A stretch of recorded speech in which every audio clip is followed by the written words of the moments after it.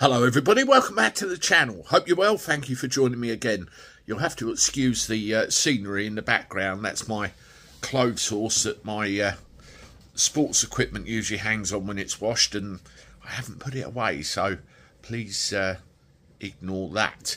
First thing I want to do is apologise for my absence over the last couple of days. We've had a bit of an emergency in our family, and without going into too much detail, because I won't, we've got a very, very, very poorly relative, and my time has been taken up with obviously family, and at the end of the day they come first out of everything else. So all I'll ask you to do is just pray.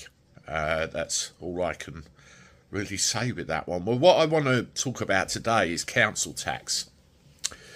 We've got a budget coming up at the end of the month, haven't we? And we're all worried about what they're going to do to businesses, what they're going to do to individuals with their tax affairs and everything else. And there's this thing about council tax, because all of these councils all over the country think that they can raise additional revenue by raising council tax. But people who are not in the know have difficulty paying this in the first place, and they don't know the correct legislation or correct rules that they can rely on to try and help this situation. And when people fall behind, you end up with bully boy tactics. You will pay this or else we'll send the heavies round, or you could end up in jail or anything else. But the councils themselves are verging on incompetence, and I want to tell you a couple of stories right now. Number one, there's this person that I know who paid his council tax every month without fail, did it manually, and all of a sudden gets a reminder from the council saying, "You've missed a payment." Well, I haven't missed a payment actually, so what are you talking about? Anyway, continues to pay, gets another reminder through, "You've missed a payment." No, I haven't. And then a little while later something else comes in and he's told, "You've lost your right to pay your council tax by monthly instalments. So we're going to demand the sum of £1,200 all up front in 7 days' time. If you can't do that, then you're in the shit." And we get into the fake court summonses and all the rest of it. It really is ridiculous. Anyway, this individual writes to the council and says, "What I want is a summary of what you were expecting and what you've received." Right, so we get that. And we look at what they were expecting and what was received. And they're claiming that this particular council tax account is £256 in arrears.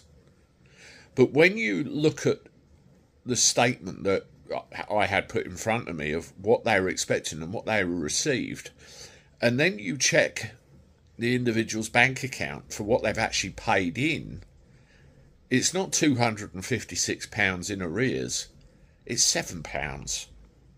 So they're threatening all sorts for that. Total and utter incompetence. I mean, Thanet District Did I say that? Oh, I'm terribly sorry. Slip of the tongue there. Well, here's another story for you.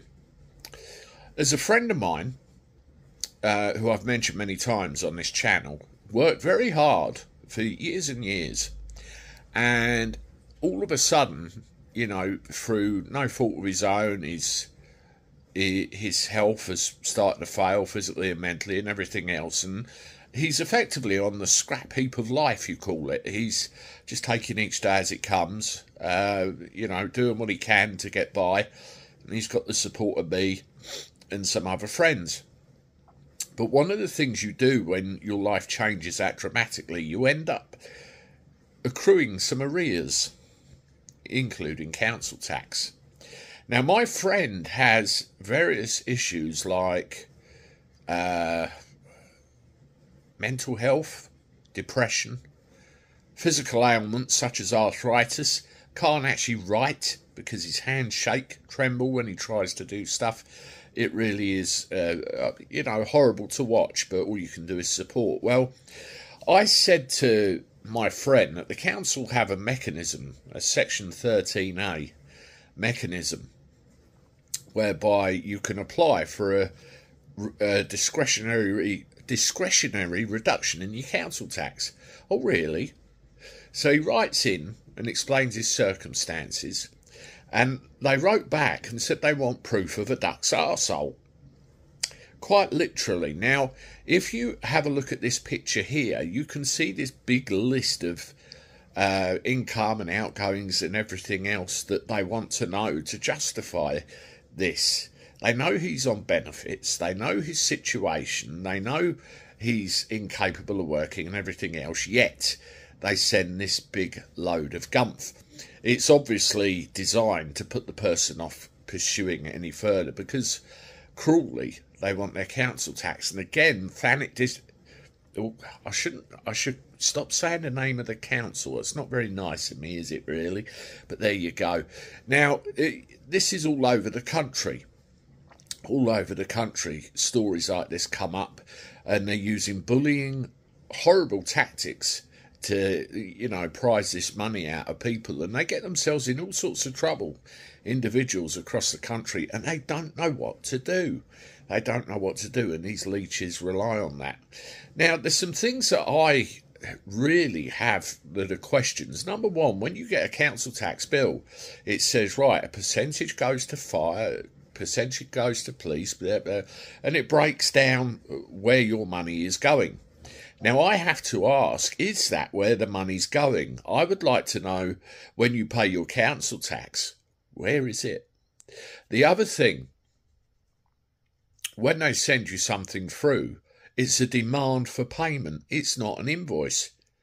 Now, I'd always accepted that, because you always think, oh, local council, statutory authority and all that sort of thing.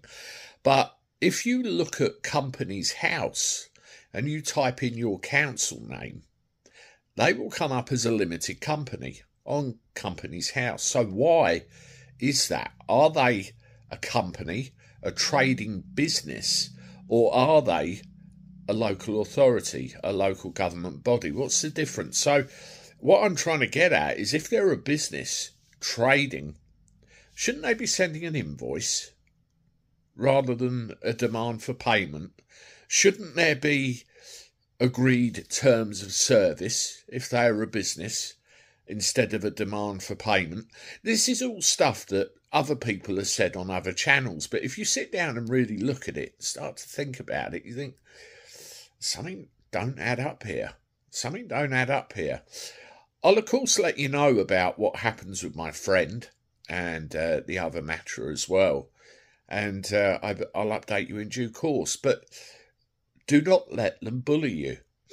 It's not only council tax, you've got your other utility bills and everything as well. Do not let them bully you, because it will cause so much up here.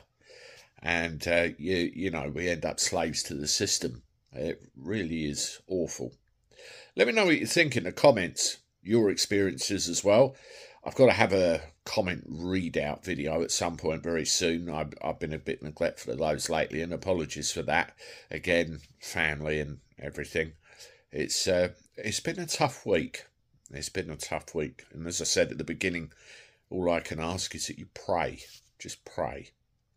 Anyway, hit the like button, subscribe to the channel, and I look forward to talking to you soon. Toodaloo.